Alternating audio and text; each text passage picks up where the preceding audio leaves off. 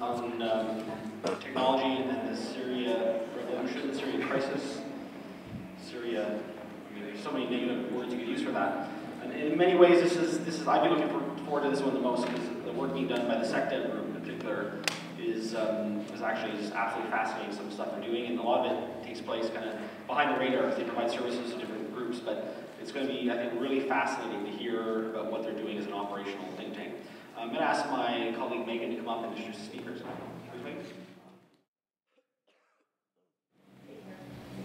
Good afternoon, everyone. I'd like to introduce two members from the SecDev group.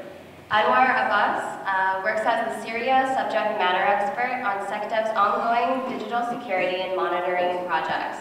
Anwar achieved a master's in science at the University of East London, after which he spent several years working in both domestic and international NGOs in Damascus, including the British Council and the International Labour Organization. As part of the SecDev Syria Operations Group, Anwar monitors and analyzes open sources on the internet to collect up-to-date news on the conflict and focuses in particular on communications in Syria. Anwar leads SecDev's outreach strategy with contacts in-country to disseminate information about safe communications and to gain on-the-ground knowledge about digital and conflict events. Micah Clark is a specialist projects analyst at the SecDev group. Prior to working at SecDev, Micah was an associate at Public History Incorporated, a professional historical research firm where he managed and executed research projects for law firms, corporations, and government departments. Micah has a master's degree in international affairs from the Norman Patterson School of International Affairs at Carleton University, with a special emphasis on counterterrorism and national security law. Micah's work at SecDev focuses on social media network analysis in conflict zones in the Middle East, including Syria. Please join me in welcoming both Anwar and Micah.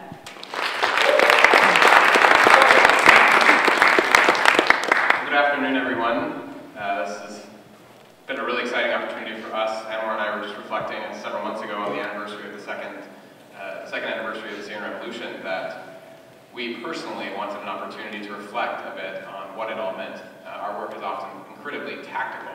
We don't have the opportunity to step back from it, often enough, frankly. So this presents an awesome opportunity for us to do that in the context of atrocity prevention. As Megan mentioned, we both work in the Syria Operations Group. It's a multidisciplinary group. We do a lot of different work. Anwar and I are experts and analysts, so we're basically paid to disagree. So if at any point we go, hey, now hold on a second, that's to be expected because that's the nature of working in an analytical group. Let's see, what else to cover off the top? It's going to be a bit of a jockey show. We're going to be bouncing back and forth between the two of us. We'll be covering a number of case studies, and we'll get into that. But I'll lead off in explaining basically how we understand the challenge in the work that we do, the opportunities that the conflict presents, and the dynamics of the conflict technologically, how those work in our advantage, and then what our response is.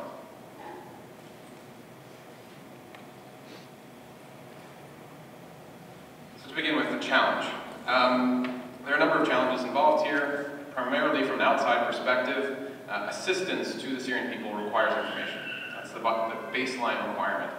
It's very, very dangerous to try and provide assistance to anyone without full information on the situation that you're dealing with. And the absolute absence of traditional media in Syria, or not absolute, but largely extensive absence of traditional media, means that turning to other sources is extremely valuable. Colette mentioned the fog of war, which is, of course, very, very accurate in this context. Another challenge is that, maybe it's just one challenge. Another challenge is that the weapon is used as a weapon, or the internet is used as a weapon of war in Syria by both sides of the conflict. This image is from the Syrian conflict, and the Arabic reads Islah al-Jadid. It's the new weapon, and you can see a USB stick going into, appears to be an M16. It's used for messaging, it's used for counter-messaging by both sides, it's used for coordination by both sides. In fact, the regime uses social media and the internet for its own coordination. And of course, it's used for situational awareness both by us and by Syrians themselves, which is the third challenge. The internet is an essential lifeline for ordinary Syrians. Day-to-day, even moment-to-moment information is provided on the internet. Coordination and communication is critical for them. And because it's so essential to survival, many Syrians put themselves at risk on the internet. That's a big part of what we do, is helping them to avoid that risk. So, in that light, the opportunity that the internet provides in the Syrian conflict, I'd like to give a few numbers to begin with in a larger global context. I was quite struck yesterday when General Dallaire used the concept of tools to coalesce, which is a fantastic way to describe social media. It is an opportunity and a tool that is used by groups to coalesce. There are approximately 2.5 billion internet users in the world. There are 6 billion cell phones in the world. And 2/3 of all the people who use the internet and cell phones are under the age of 25 years old. That is an extraordinary community of people that we need to tap into. I'd like to invite Anwar as well to speak briefly about how that implements and how that enacts itself specifically for the Syrian people as a Syrian himself.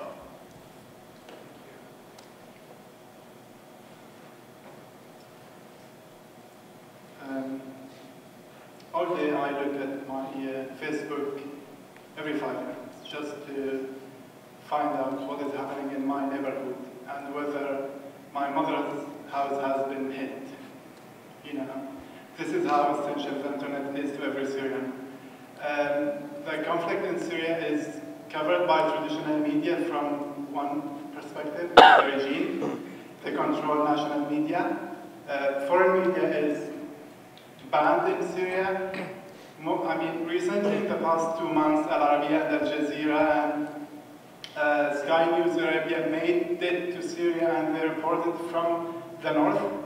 I come from the south, from Damascus, where there is only regime-controlled media. The only way to get information is the internet. This is how important it is. I communicate with my mother, nephews, nieces, sisters, friends through Facebook, Skype. We don't even use phone anymore because it's monitored by the regime, and you know it's much easier to monitor telephones than the internet because we use VPNs, etc.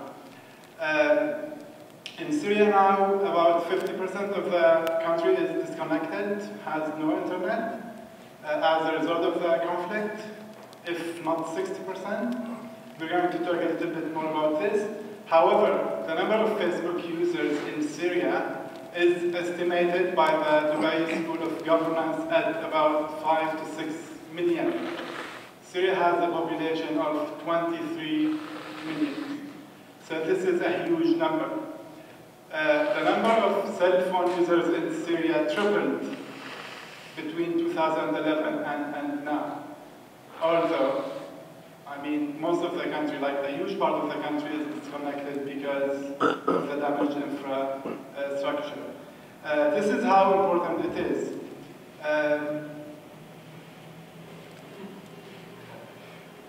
So, again, to drive home the sort of essential value of social media there, we did, as Anwar said, the steady increase in cell phone use is a remarkable statistic given that conflict has intensified over that period. And through 2012, the number of Syrians online and on Facebook was also steadily increasing in the face of the conflict and in the face of reduced connectivity. We're now seeing that beginning to decline as infrastructure degrades substantially and the simple ability to gain access is reduced, though we'll come back to that as well and discuss it at some length.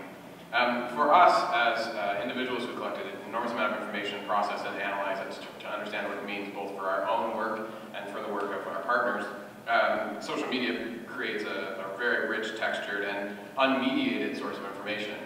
We were discussing yesterday with Alan's talk about the media as a mediator. Social media provides a remarkable, unmediated source. We have very special sort of approaches to that in order to deal with that. But ensuring the integrity and security of that access is a constant challenge for Syrians and for us. And probably the most important is helping to understand how we separate signal from noise in that context. There is an enormous amount of traffic in Syria and around the world. In order for us to implement solutions, we need to separate signal from noise and understand what's actually happening rather than understanding all of the other nonsense that also comes through internet channels. That challenge can be quite terrifying on some level, but we've developed a number of analytical approaches that simplify that and find great efficiency And finally, I think it's important to know, and I think this is the big takeaway for the entire presentation, is that Syria is the new ordinary. The level of digitization, the level of connection, the level of interdependence of communications is the new ordinary in a conflict setting. There's no reason to think otherwise. In that context, there are certain realities of this new ordinary. First off is communications power. That's always been true. I mean, this goes back to Thucydides or Clausewitz or whoever you want to pick. Being able to communicate in a conflict is an absolute essential piece. Again, it's a weapon of war. Secondly, this is an important concept to understand fully. Vulnerability online is vulnerability offline for Syrians. If you are leaving yourself exposed online, you are effectively leaving yourself exposed offline. The picture of the gentleman running across the street with his groceries is a perfect example on the previous page of the sort of vulnerability that occurs both online and offline. Communicating your message online without sufficient regard for your own security is a bit like running across the street when a sniper shoots. And finally, two other points relating to analytics. First off, it's about fusion in terms of the way we approach it. We're very technologically led, but we're also very, very richly informed by traditions of analysis and intelligence and research. So for us, seeing social media signal isn't enough. If it's going to be valuable both to us and to our clients, it has to be validated and it has to be fused, both from a technical and analytical perspective. Those two things have to come together very closely, but also from the various, if you want to call them ints, so human intelligence, open source intelligence from other sources like news media, and what this new concept that we've developed and that's been developed in academia called SOCMIT, social media intelligence. So, our response to the situation in Syria is composed of a number of different pillars. First off, we help to ensure integrity and security of communications, and Anwar is going to describe in some detail the various tools and services that we provide to do that. We also have fused technology and analysis. The SecDev group itself is made up of analysts who sit in rooms and think, and cyber developers who sit in rooms and type, and develop new tools, new solutions for us, but also for the people that we help. And finally, and this is a point that I will dwell on for a moment or two, it's important to understand the work that SecDev does, not as what you might consider intelligence in the sort of classic and pejorative sense. This is not 007.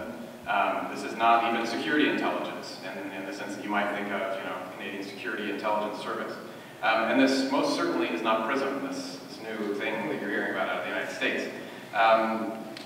I think the closer corollary, in particular the sincere UN folks here, is probably the Joint Missions Analysis Center concept for the UN. The UN recognized as early as 1996, Kofi Annan said, that we've learned, contrary to past hesitations, that intelligence is necessary and that we need to have a solid political analysis to be able to, if not determine, then envision how a crisis is likely to develop and how we would act if it went in one direction or another. The notion that you can somehow react without intelligence, that is, information with intent, is rather naive.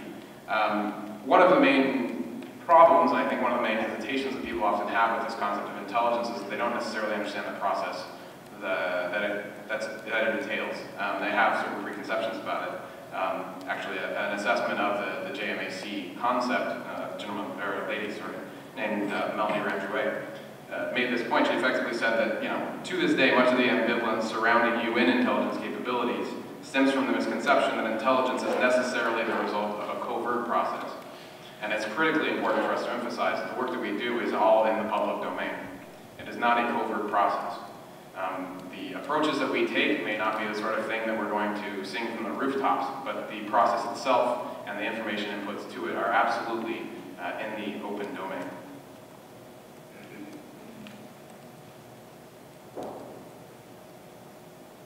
So Anwar is going to describe a bit of the situation in Syria from the perspective of an information war.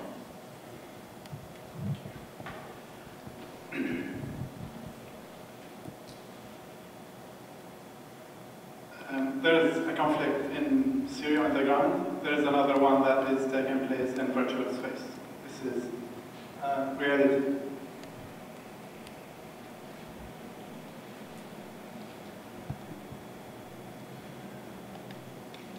from day one of the conflict. Almost everything that happens in Syria is being captured one way or another on camera and posted on YouTube, Facebook, Twitter, etc. The picture on the bottom right is a screenshot from a video of the first victim that was killed by regime forces in Daraa on the 17th of March. That is 2 days into the revolution, 2011. That was captured by someone who was actually filming the demonstration and posted on YouTube. Within an hour, it made its way to Al Jazeera, Arabiya, BBC Arabic, and several regional satellite TV networks.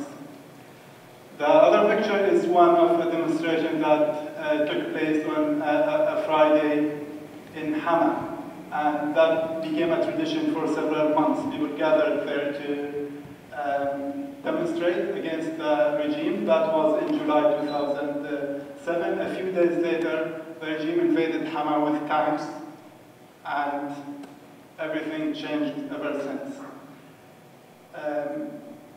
So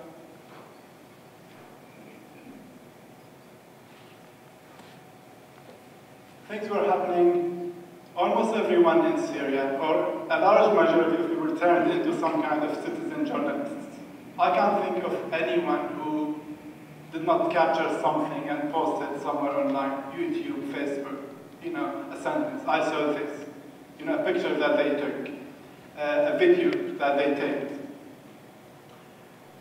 This, however, evolved into more structured networks of journalists, and as the conflict evolved, we started to see the emergence of citizen journalist networks like Sham News and Ugarit.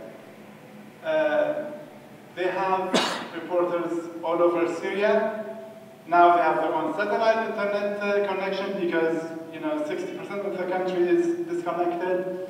They had some training at some stage. Both of them, these are just two examples, there are several. They are registered in countries outside Syria as NGOs, and they get a lot of, reasonable funding and support from governments and international NGOs.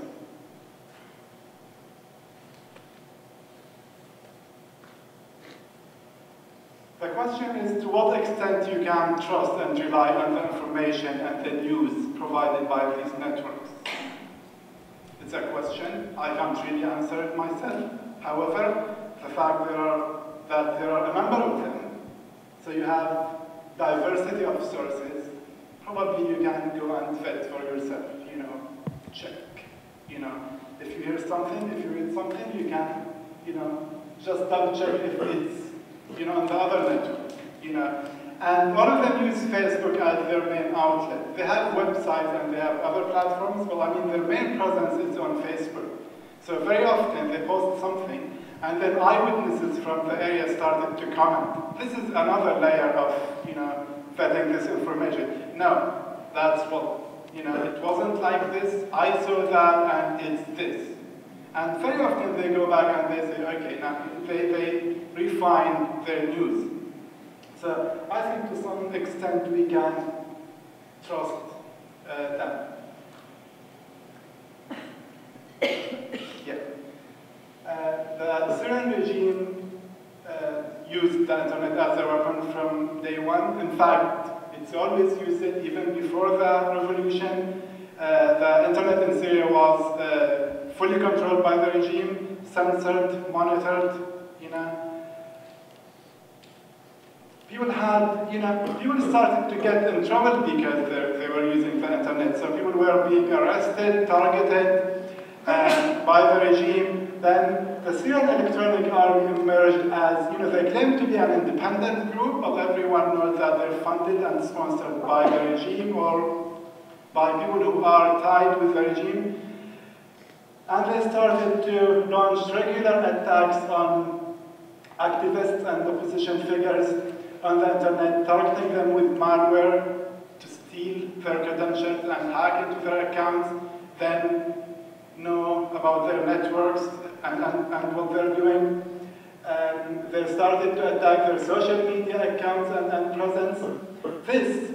So the other party of the conflict, which is like the opposition, if you want to use that term, at the beginning, all what they could do is just to try to use things like Atrocity, which is a VPN, just to convert the censorship. But then later on, they moved and they became on the offensive, and hacking groups from the other side started to emerge, and they started to target the social media and online presence of the regime and its allies. So the red picture on the top right is the Chinese army. Sorry, it's Syrian. It's got the Chinese army on Facebook. There is one on YouTube as well, and all what they do is they identify Facebook pages and YouTube channels that belong to the regime and its supporters, and they attack them and they get them removed. They use, it's very easy, they use the terms of use of these companies, so anything that violates the user's agreement of Facebook or YouTube can be removed if it's reported to the company. So for David, an obvious question, but what's preventing the Syrian Electronic Army right now from pulling to China and blocking Facebook and Twitter altogether, given that traditional media is so controlled? Why not just take it a little further? Facebook and YouTube were blocked in Syria up to January 2011. Then the regime unblocked them. I don't know exactly why, but I think the regime needs these platforms as well, because this is a very good way to engage with, your audience. Okay, that's number one. Number two, it's a good place to find, activists who are not careful enough. So I think this is why. But I mean, they were blocked in Syria, but they were unblocked later.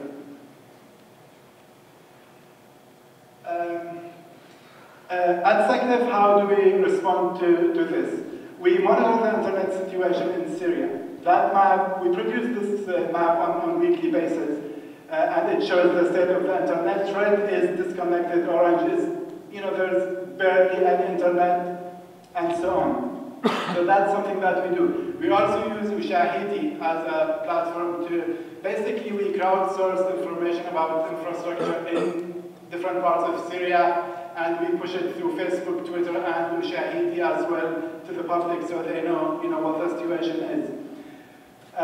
We have two circumvention tools. We have the Siphon 3, it's a VPN. Layer 8 is a VPN 2. We deploy this to Syrians to help them protect themselves while they're using the internet. It's a virtual private network. Basically, it hides you on the internet. So when you connect from Damascus and someone is looking at that connection, they think that you're from California or Manchester or something. It's this. We also have a watch desk where we receive questions from Syrians regarding their digital security, and we respond to this as well.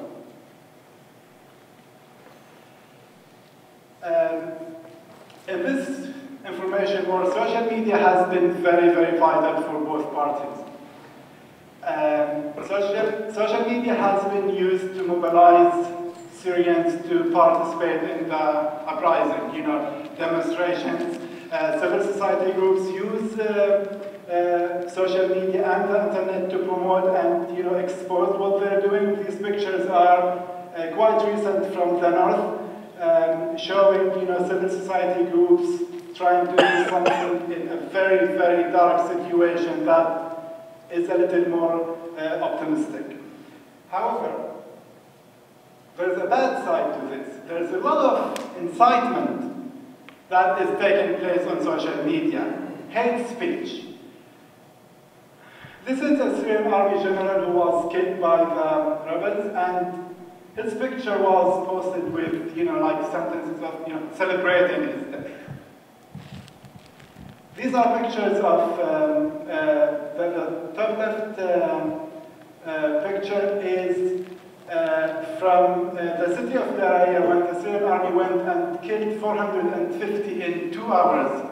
And this shows when they were being buried in a mass grave because of the security situation, basically. I tend to think that, the fact that these pictures and photos and images and videos are available online and accessible by everyone, there's a risk associated with this. I mean, families of these victims can go all the time and look at them, and the reaction that this might generate, you can't really predict it. So.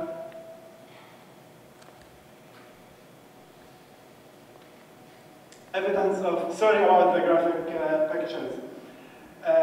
On the 3rd of May 2013, pro-Assad militia walked into the village of Al-Bayda on the Syrian coast of the Mediterranean, and they massacred about 100 people, including mainly women and children. So there are no videos of the massacres, but I mean a lot of pictures were posted online later on showing what happened.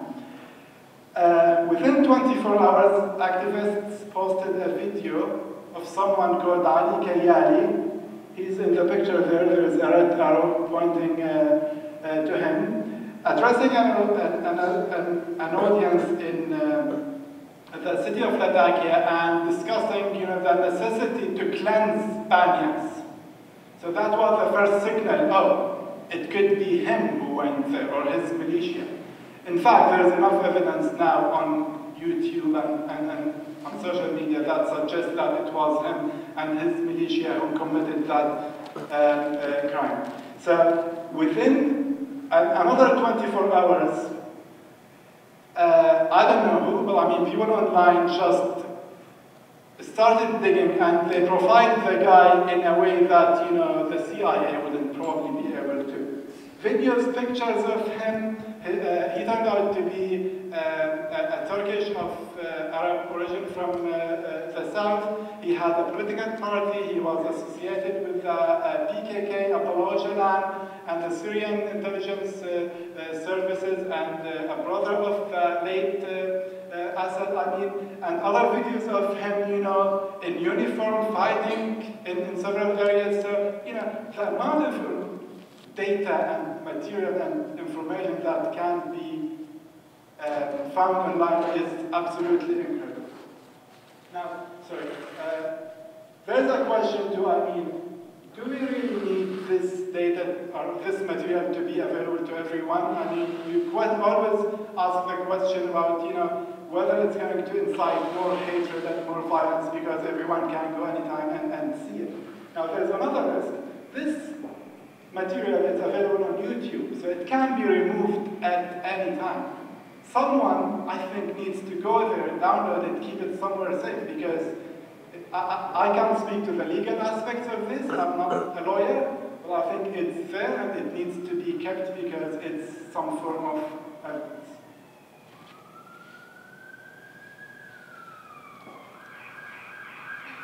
So our second case study relates to the Kurdish community in northern Syria and their presence online, and the remarkable amount of information we were able to gain and insight we were able to gain about this community. This will be a good profile of how we use social media to actually conduct extensive research.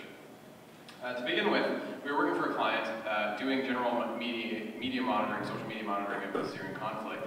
And during that process, we were able to identify, in a way that I will explain in a moment, different communities online and actually set up effectively collection efforts around those communities. The three primary communities we had located were a militant community, a pro-regime community, a social media community in support of the Assad regime, and an activist community.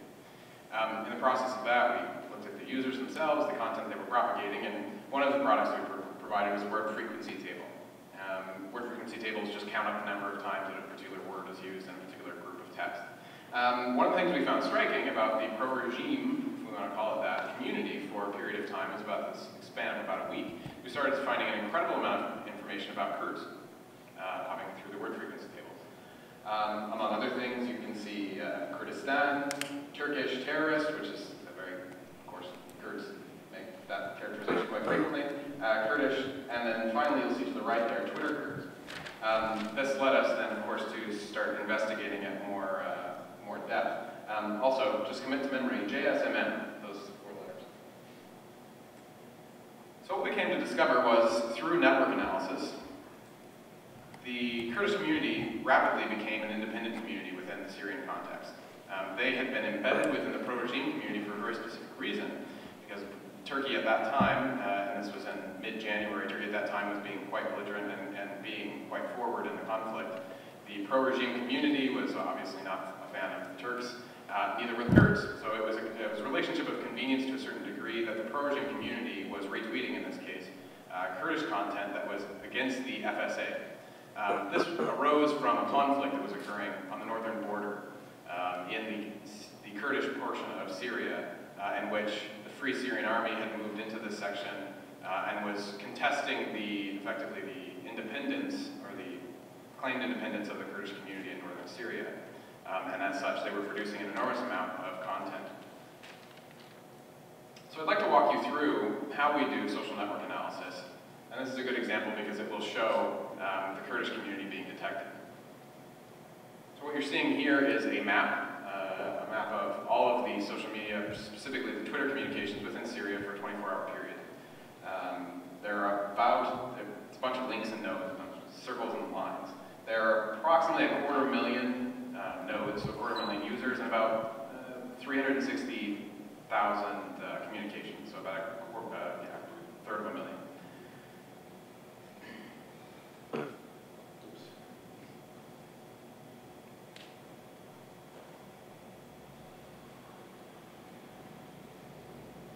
So effectively what social network analysis does, among other things, is it assesses the relationship between users and detects the intensity of communications and then maps those communications over time.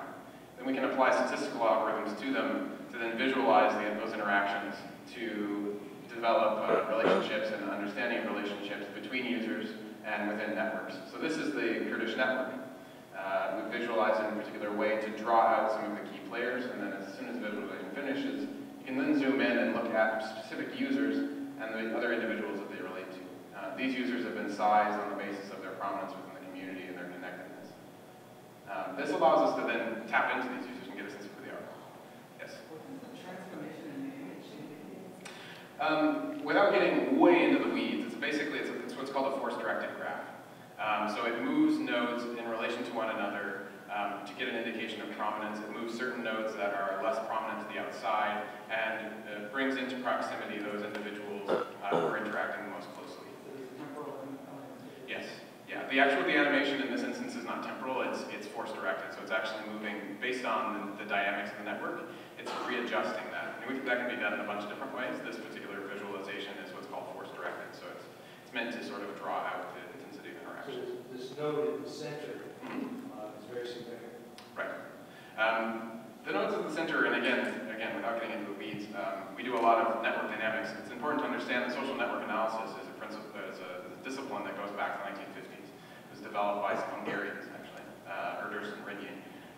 And it's basically a way to visualize interactions between human beings. So, of course, it maps really, really well to social media, and that's how we leverage it for our purposes. So those nodes in the middle are the sort of the pillars of the network, if you will. Some networks are more durable and resilient than others, and so when central nodes are taken out, they hold up better or worse. In this case, it's a very, very broad-based network in a lot of ways. There's a lot of relatively, I mean by a lot, I mean maybe more than 3 or 4. There are a lot of very, very large nodes in the sense that those then create a certain resilience in the network. Any question? Betraying my ignorance here to all things technological. So that bright star in the night sky, so to speak, is the guy who's getting a lot of follow-up for his online work. Right. So all of those nodes, the remarkable thing about social networks is that they tend to represent real life. So people of a feather flock together. Kurds in social media flock together. So each of these dots, and there's probably about 30,000 of them, is an account, an individual account. The larger ones are the more prominent accounts. This is based on interaction rather than follows as well. Again, it's a technical thing, but following someone does not really indicate much of an affiliation with them. Communicating with them communicates quite a lot. So each of those sort of dots is an individual, or at least an individual account. Sometimes people use more than one account. Can we see this action live, or there's a delay between when you get all the data and... Assuming that you have effective access to the stream of data, it can be done live. Yeah, absolutely. The tools we use can be effectively plugged into particular social media, and that information can be visualized live.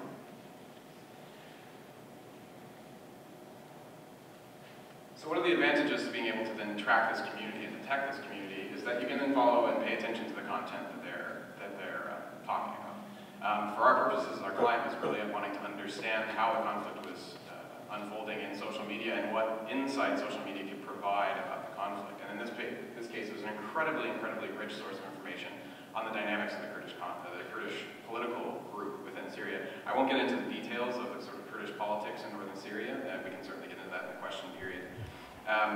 Two of the interesting things that we found through this network were the rise of female militancy within the Kurdish communities in northern Syria.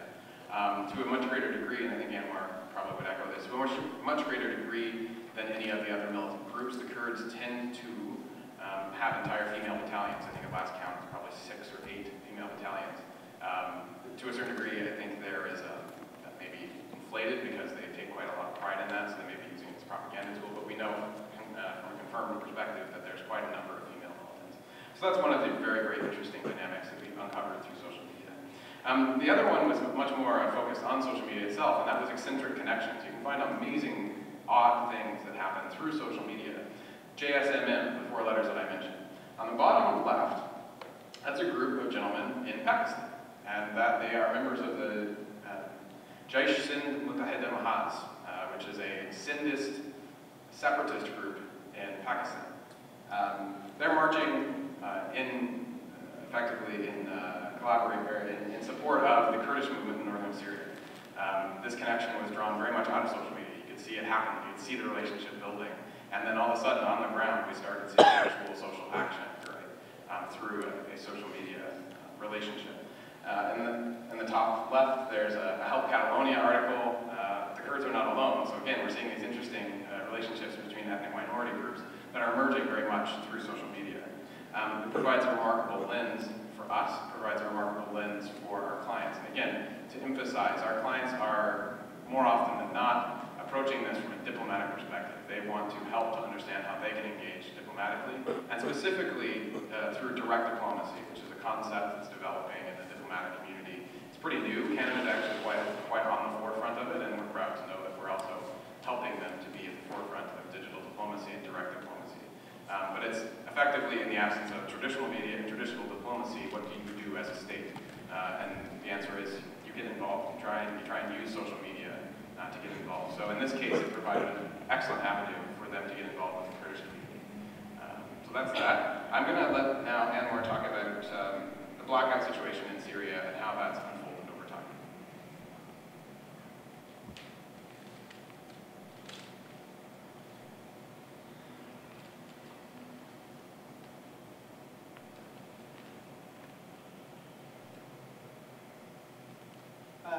This is Syria on the 11th of May, I think, 2013, when a national blackout, internet blackout took place. The Syrian regime has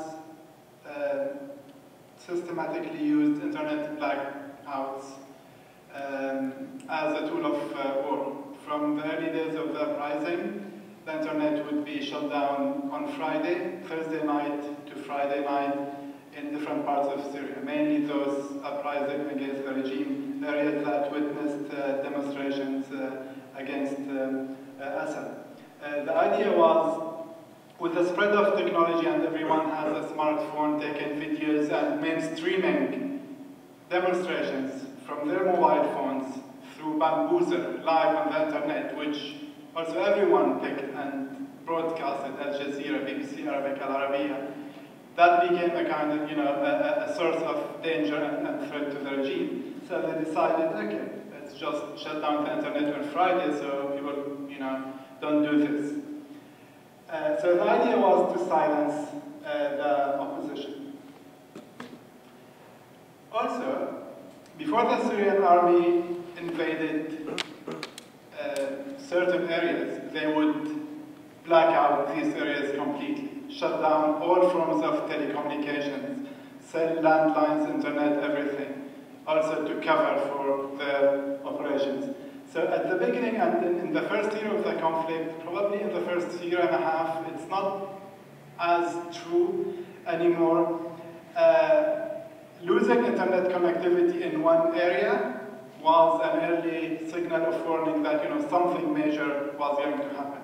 I witnessed some of this myself in some areas.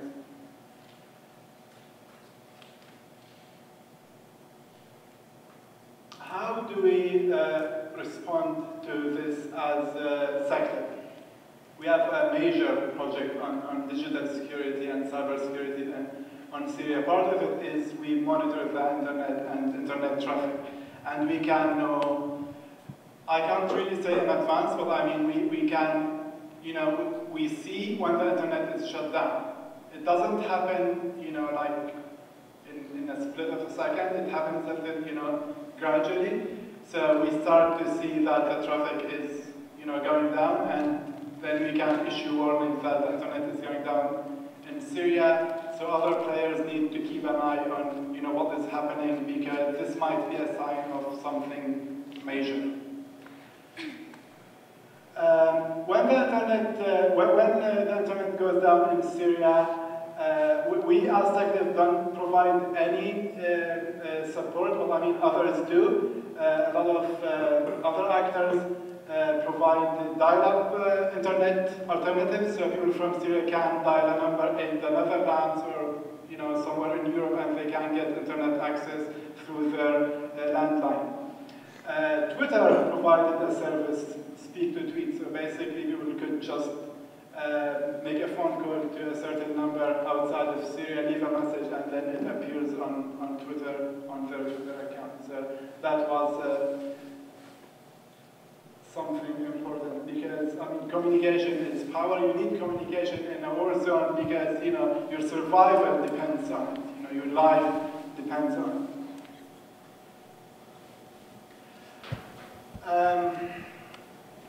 As the conflict progressed and some parts of the country fell out of the control of the regime, people started to become more independent of the government internet infrastructure. The internet continues to be a very vital tool for everyone in Syria, mainly activists who try to cover the events and share the information with the world. They don't only use it for this. I mean, they use it to communicate, coordinate, organize. It's just so vital to what they do that they cannot live without it. And in recent months, alternatives started to emerge, and basically along the borders with Turkey, Iraq, Jordan, and Lebanon to a lesser extent, people became aware that they could pick up 3G signal from these countries, and they started to use internet from neighboring countries. Also, satellite internet has become another way to keep, to stay connected. So now in northern Syria, particularly where the regime is no longer in control, a lot of groups, militant groups and civil society groups, have acquired their own satellite internet connections. So even when the blackout happened on May 11th, the country was disconnected because the government, the official infrastructure was down. We still saw a lot of news coming from many areas in Syria because, people had satellite internet.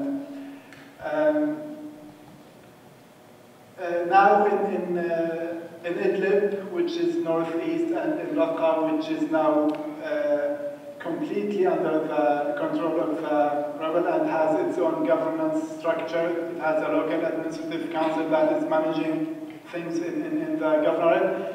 We're starting to see internet cafes emerging, small businesses based on satellite internet providing the service to the public. We are also aware of some initiatives trying to support civil society groups to have their own free internet cafes where they can provide internet access to the public as well. Just to wrap up, I mean, if we accept the notion that communication saves lives, I think what we do is very, very relative. If we accept the notion also that material available on that becomes available online could be used as early warning for of genocide or mass atrocities, I think the Syria case demonstrates this very, very well. The question is why not much has been done about this. I mean, in the case of Burma, I mean, there is a clear lack of evidence. In the case of Syria, just go on YouTube now, type Syria, and you'll find thousands of videos, depicting mass atrocities in Syria. It's all there. I think it just needs to be used. So our final case study is another example of social network analysis in action. One of the most important things to understand about our work, I think, and Anwar and I have been reflecting on this a lot, is that we're focusing in this presentation a lot on conflict dynamics, focusing a lot on killing and death. And that is tremendously unfortunate because there's so much else going on in the conflict. But in this stage of the conflict, that's the most prominent, by far, aspect of the conflict. Earlier in the conflict, digital security, this sort of thing, played a much more prominent role. Now it plays a role in support of keeping people safe in a much more physical way. So it's even more relevant, but it's probably less prominent, if that makes sense.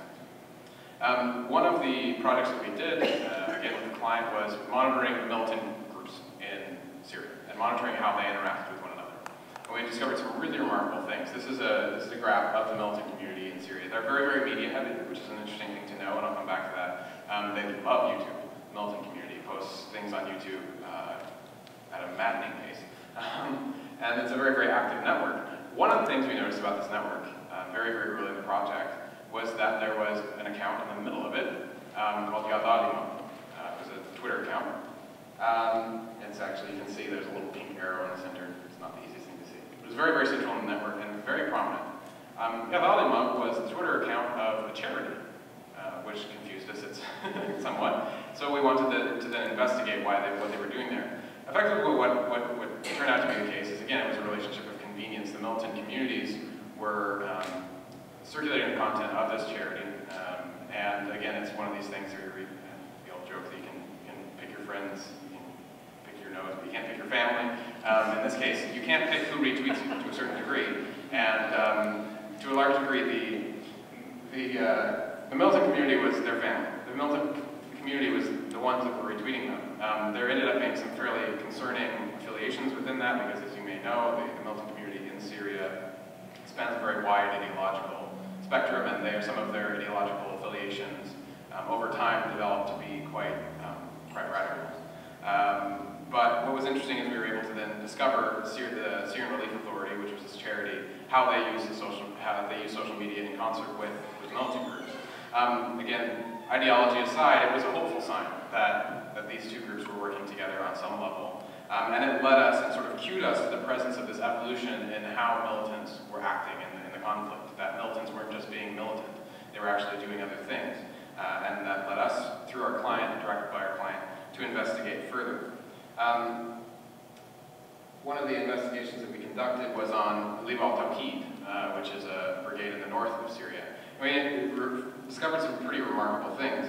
Actually, Anwar was at the front of this particular investigation. So, Liwa al-Tawhid was a very effective fighting force. They, in recent days, as you may have heard in the news, this area west of Homs was under severe Hezbollah attacks. So Liwa al-Tawhid actually moved their forces into Al-Qusayr. Unfortunately, I don't think that it helped in the long run. Several months ago, Liwa al-Tawhid was well entrenched in Aleppo and in the northern areas, and we started finding all sorts of remarkable evidence that they, instead of focusing on winning new territory, were focusing on developing administrative capacity. So we can see here in the bottom right, they were training police force in Aleppo. In the upper right, they were delivering aid and pillows and food to local residents. In the upper left, this is quite interesting, Liwa al-Tawhid was fumigating the streets of Aleppo. In Aleppo, there is what they call the Aleppo fly, and if it bites you, you get a very severe infection. It's very, very unpleasant. In the absence of the regime, no one was fumigating for this fly. So Liwa al-Tawhid stepped in. It was an indication of the necessity in this conflict that somebody do something, and particularly in areas that are not held by the regime, militant groups are often the most capable, both on a physical sense, but also from a virtual sense. So in another area, Harm City in the north, the local coordination committee there, their content, particularly video content, was being posted and promoted by a local battalion. We think, primarily because the local coordination committees tend to be rather old in age, long in tooth, and not that great with technology. So the technological presence is not especially good, but the militant groups tend to be young and technologically savvy, so they were actually helping. So it was a synergistic relationship that was occurring between the two of them. That online relationship was indicative of an offline relationship that we would assess to be actually quite hopeful in terms of how administration is developing. It's often a difficult concept and a difficult situation to accept, I would say, from a sort of an atrocity prevention perspective, that militants in a conflict can actually be a proactive and helpful force. But in most areas of northern Syria, we would say that that is the case. Certainly there are exceptions to that. So we're just about out of time. Wanted to kind of circle back to what effectively are the lessons learned for SecDev, but also I think for the world at large about the Syria conflict as it relates to technology. And the first one is that Syria is the new normal, Syria is the new ordinary. There was a moment in which we said, wow, it is extraordinary what's happening in Syria. But as the conflict has dragged on, the relationship between the individuals on the ground and technology is becoming the new ordinary. It's a harbinger of things to come, as we said. There's no reason to think anything otherwise. And the distinction between online and offline, both as a question of security, but also, I think, as a question of, I want to call it an existential question, that dichotomy is fading rapidly. As we know, as Westerners who are often plugged into our phones, you've seen me scurrying around all weekend on my phone, that dichotomy is probably a lot less present than it should be sometimes. In a conflict situation, it is almost non-existent for large sections of the population. They don't have separate lives, online and offline. Their vulnerability in either world is very, very real. And that's critically important for the future. Another important point is that ethics matter in this enormously. This is something that Anwar and I have discussed at length as well. It's understandable to be quite ticklish when the word intelligence comes out. It's quite understandable to be quite uncomfortable, perhaps, when you see thousands and thousands of people being networked on a screen. The ethics behind that are not easy, they're not straightforward, but the important thing to know is that they have to evolve in real time. We can't stop helping with the tools that we have available to us, Syrians, to stay safe. And so, without implying that there are ethical sort of, I feel strongly there's no ethical issues with the work we do, but certainly there are ethical uncertainties in understanding the implications. As Anwar said, one of the ones we struggle with is the presence of violence online may lead to more violence offline. That while it's important to have that as evidence for accountability, it may also lead to more incitement of violence and more atrocities, which I think is a pressing and disturbing question on some level. And then finally, I think in light of that, this is about saving lives. And it's easy to dismiss the digital space as being what we understand it to be in the West most of the time, which is people posting pictures of cats. Yeah, exactly. Yeah. Yeah, or their dinner, exactly. That used to be the big thing as well. And yet, even that's not even true really in the West as much as we think. Social media is often dismissed, but you know, this is a bit close to home, but you may have seen in the news over the last several days that there's several large fires in Colorado. I grew up in Colorado. My grandmother's home was about to be burned down, so I'm following social media to find out what's happening in my hometown. That happens here just as much as it happens there. There's tremendous consequence for the community at large. So it's important, against the backdrop of the complexity of this, to recognize that it's about saving lives. At the risk of sounding overly emotional as a conclusion, I will leave it there, and we'll take some questions. Thank you very much.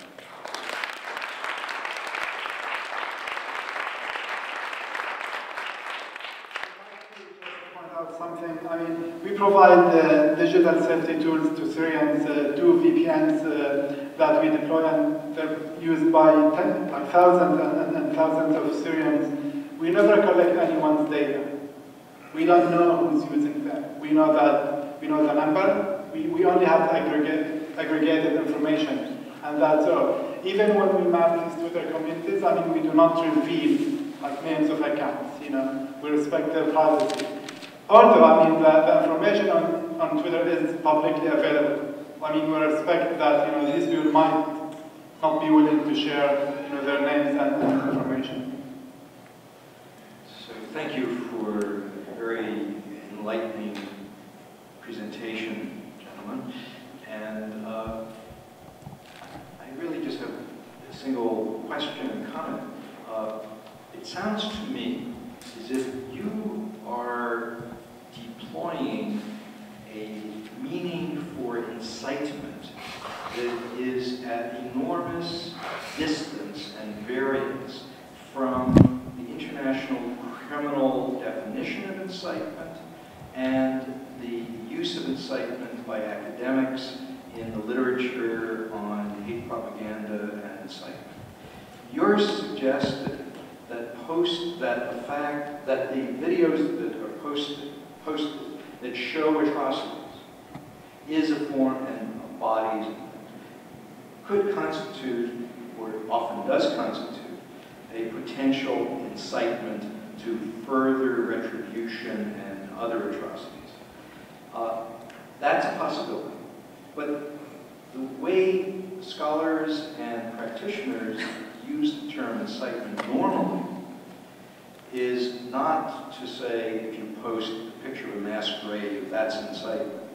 But rather, if you had, for example, a tweet or a Facebook page which insisted that all Alawite people were devils who are bound to rape, pillage, and murder, that would constitute incitement because it's not linked to anything besides the demonization of the group by attributing things to it.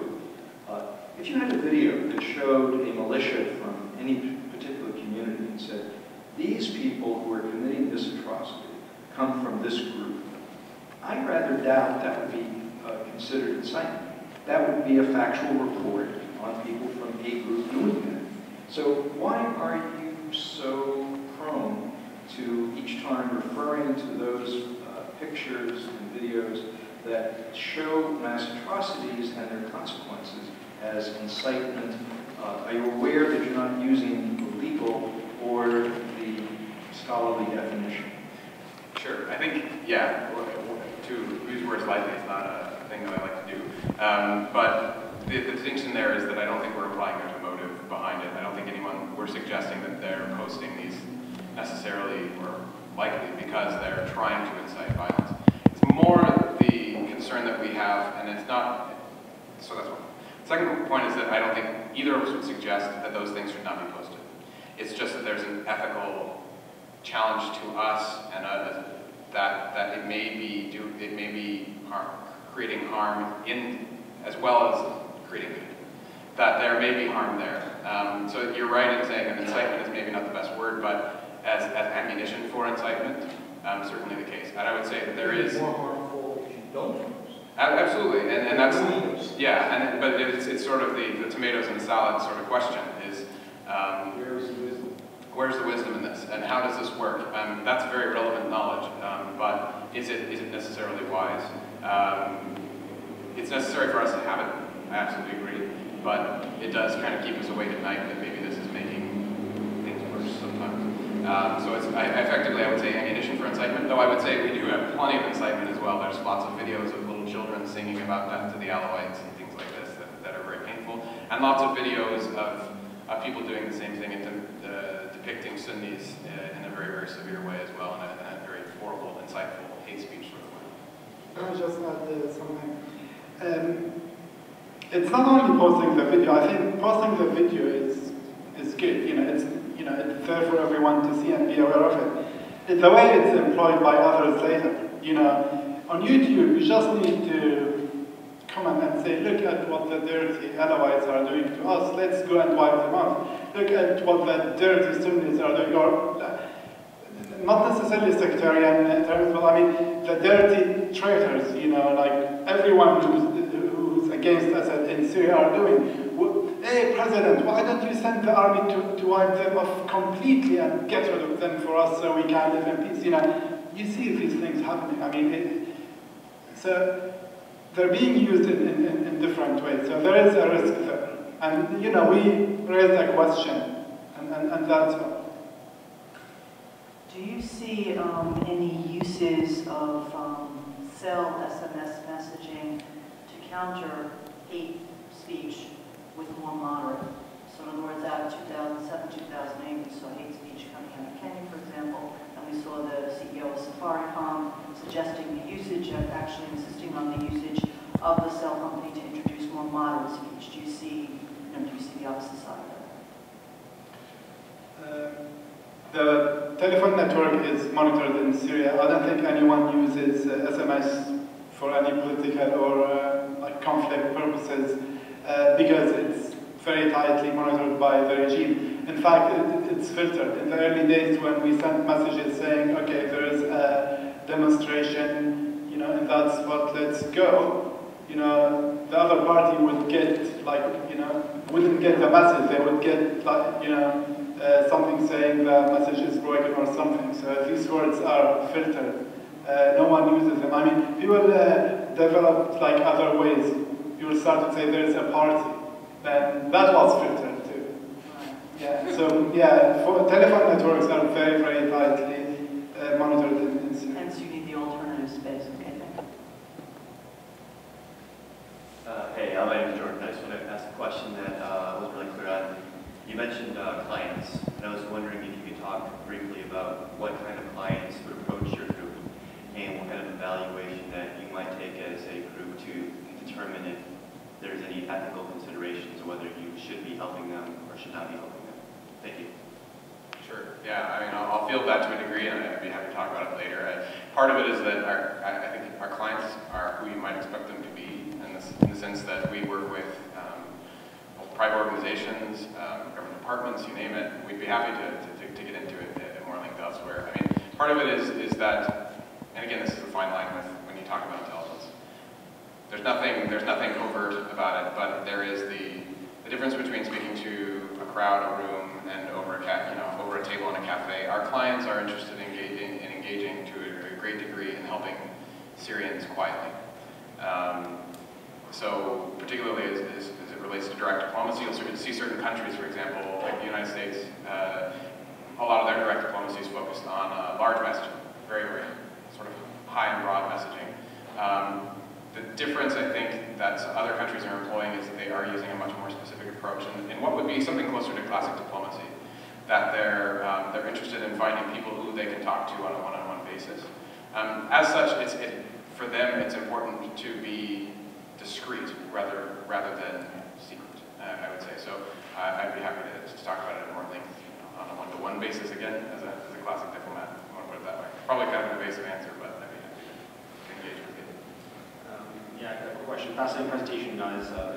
Really interesting. I want to ask you a question. I received your Syria digital flash notes, and a couple of months ago, you sent one out, and you said that you were able to uncover images, I'm not sure if it was from YouTube or Facebook, but a video of a rebel group that actually had a SAM, a shoulder guard missile, and you were able to determine in a very limited time time that those shoulder crime missiles originated from China, and that they were not in the they weren't in the controlled by the Syrian army, so they basically were looted from an army depot in Aleppo or somewhere. So I'm just wondering if you could tell us more about how you were able to detect that, what software you used to process, because this is all beyond the capability of just two of you. I mean, you have to have some super duper program that allows you to sift through this stuff. Can you give us a bit more details without divulging your secrets and how you're business? Sure. Well, I mean, the super duper program is other people. I think that's the most important thing to understand, because that's the internet, right?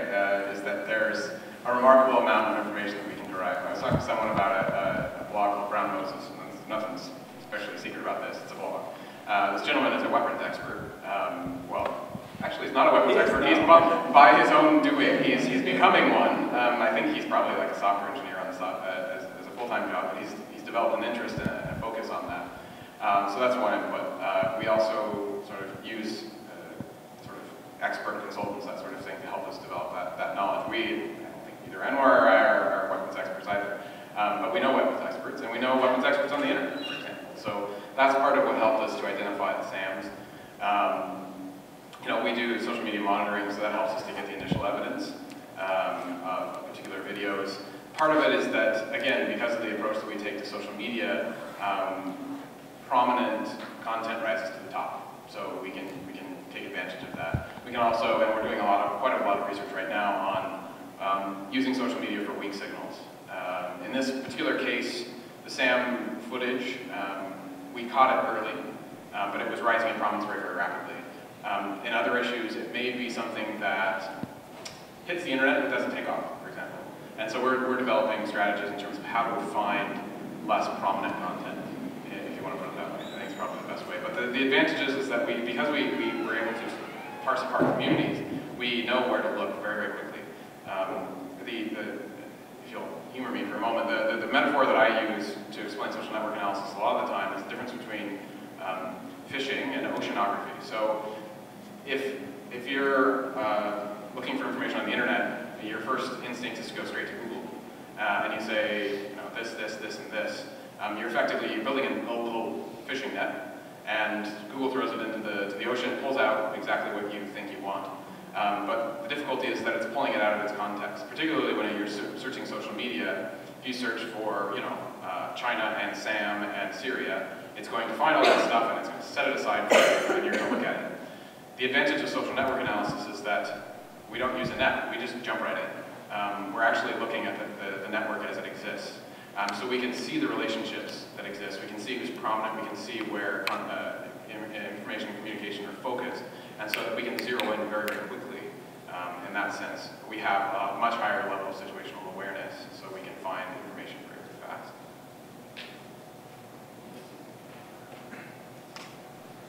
Hi guys. Yeah, a fascinating topic and a great presentation. Mine is less of a comment or even less a challenge than a simple search for clarity. You talked very briefly about the history of SecDev, and I think my question resonates a little bit with Jordan's. I'm interested in the history of your company, how you guys, came to put this together, and if you could speak a little bit about the other kinds of work that you've been doing in addition to Syria, if you have, how long you've been doing this, and maybe give us a minute or so about. I don't even really know how to put this because I don't know how to qualify your business, if it is a business. If it is, I am interested as well in that question of accountability.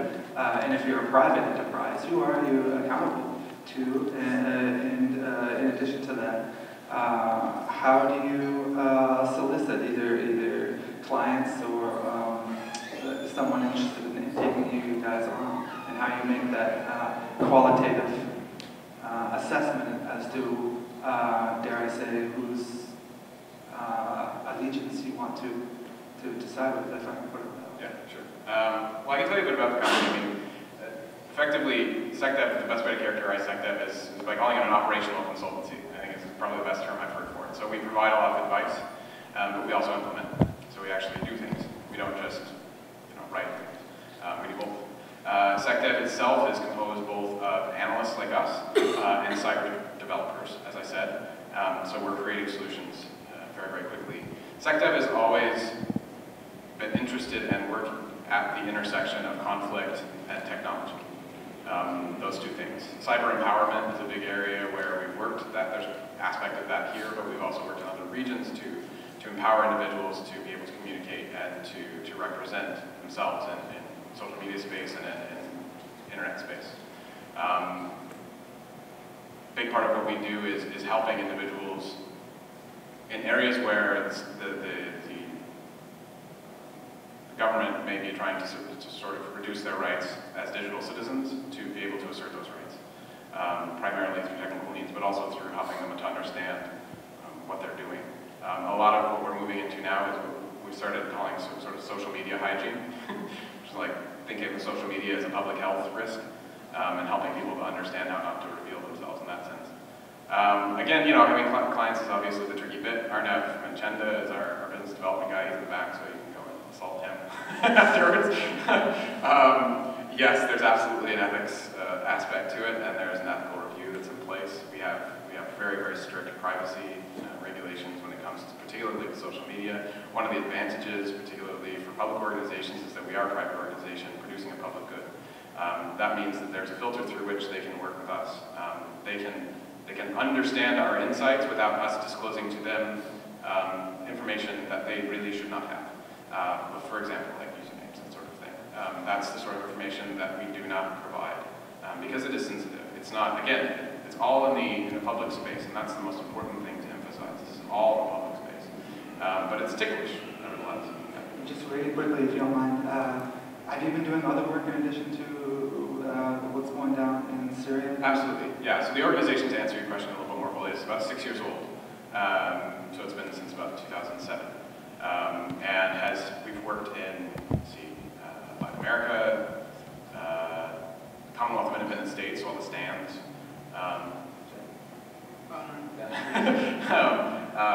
the Far East, so sort of East Asia, Thailand, that area. We do have, or have had, a field office in Brazil as well, so we're doing quite a bit of stuff down there. So it's very broad-based. We have the advantage of having a lot of connections around the world, so we're able to operate in a lot of different places. And yes, you're absolutely right, we're a private organization, so that's important. Hi guys, I'm Sheldon. I'm an engineer from Waterloo as well. So I was nodding throughout the presentation and I appreciate it very much. I thought I'd be able to go throughout the week without hearing VPN, but it wasn't to be. I was reading your material and what really struck me was the level of technical sophistication of some of the techniques that are being used. Packet sniffing, VPN, that type of thing. So I was wondering if you see that technical one-upsmanship between the two sides, between government, fixing a hole, and then opposition exploiting it. And does the level of sophistication suggest, and have you seen this, the markings of other state actors helping with cyber training? Okay. I mean, yeah, I would say that it's definitely a tit for tat. It's a challenge and response on both sides. Anwar mentioned the Syrian Electronic Army. Anwar and I recently wrote an article on the Syrian Electronic Army, and then the Syrian Electronic Army noticed that we wrote the article, which was kind of interesting to see that happen. So it was also sort of lockdown. But the important thing to know about the Syrian Electronic Army is that their approaches are not especially sophisticated. So it's a lot of spear phishing. That is sending out emails from Nigerian princes trying to get your password. Relatively mundane stuff, but they have, I would say, the more interesting aspect rather than the technical is the political. So they are clearly, they're working with people who have a very smart understanding of of Western thinking, because the accounts that they choose to hack, they recently hacked the Onion, of all things, and put out all sorts of bizarre anti-Zionist stuff. They hacked the AP recently. You may have heard about that. Reuters. When they hacked the AP, they put out a tweet that said that White House had been bombed and the Dow Jones dropped like 600 points in about 10 seconds. So their technological advancement and techniques aren't especially advanced, but their understanding of how to provoke a response is quite tremendous. I mean, the big player in the region is certainly Iran when it comes to technical circumvention and suppression, but I wouldn't speculate about the relationship between the two states on that level. Are they using the same methods as the Iranians? There is evidence that Syria is getting help from Iran in, like areas of internet censorship, etc. Yeah, so I think there is a relationship. Yeah.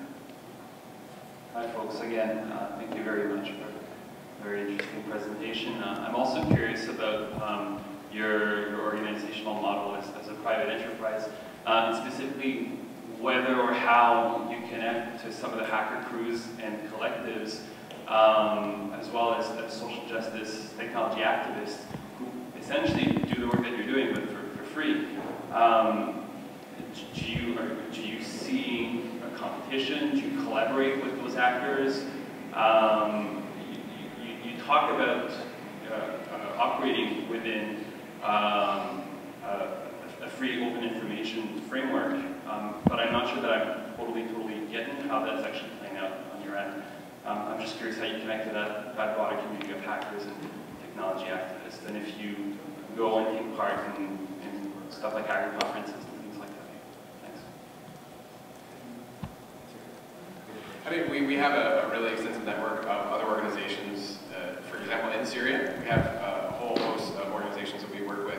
Their primary focus isn't on technology, but they have, in the course of the conflict, recognized the value of it and the importance of it. So both for their own work, but also for the Syrian people. So organizations that their focus might be elsewhere. They might be photography activists, for example, but they've started to implement a lot of the solutions and things that we're able to help them with to work in Syria. Hacker collectives is a much more delicate thing. I don't think we would do our best not to get overly involved there. I mean, one of the interesting things though is that when you see things like the blackouts in Syria, the first people on the spot are anonymous collectives. They're providing all sorts of remarkable assistance, and that's to be applauded. But in terms of collaboration, that's just not a good idea.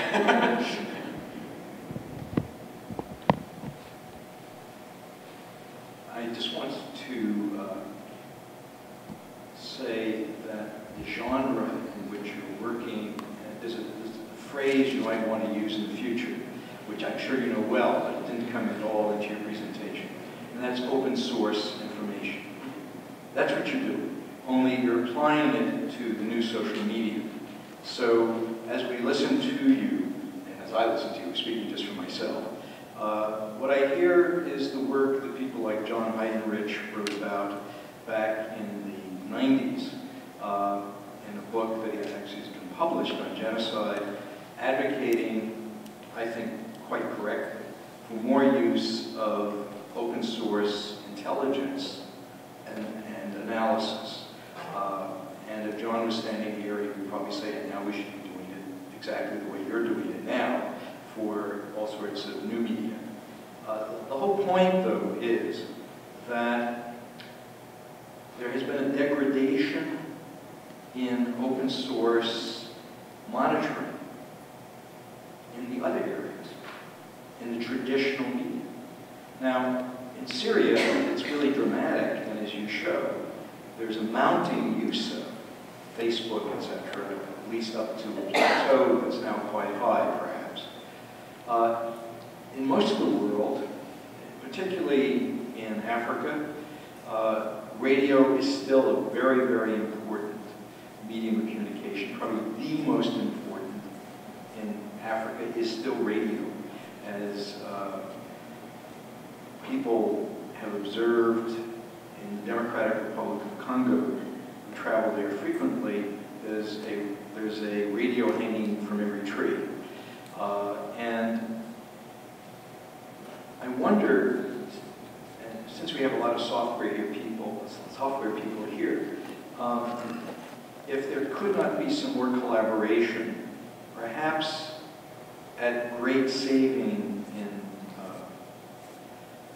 expenditures, in using new kinds of software, text analysis, combining it with the sort of high-powered computer analysis you're using, to fill the gap in the monitoring of the traditional media like radio. Now, I don't know to what extent, I mean, when the Foreign Broadcast Information Service and the BBC Monitoring Service monitored, they literally had people in real time, usually, or within 24 hours, listening to tapes or digital recordings, would translate, transcribe, and translate what they were hearing. And that would be made available within a few days of the actual broadcasts. There is a famous story about the government of Hungary trying to change sides towards, in 1944. And the Hungarian monitor at the BBC World Service in Cabbage Park, at BBC Monitor, had gone for tea and left no one to fill in, right? And so the announcement by the government of Hungary that it really wanted to do what Romania had already done in 1944, to change sides, was missed. And the British government only found out about it when it read it in the newspapers. Okay? We're out to tea for a long time now in countries in Africa that are very vital to our security and preventing mass atrocities. We are flying blind in many of those places. And the only reason that we picked up the incitement in Côte d'Ivoire was that a few local people began to report it, and they saw the potential, and so the Office for the Prevention of Genocide director or advisor was able to go and to actually do something. So I guess the best I can do, in fairness to you, I can't ask you for a real answer now, you're not the strategic directors of the whole operation, is to suggest that the people here who are computer engineers, Waterloo graduates, etc. For those of you from the States, Waterloo is like our MIT in this area.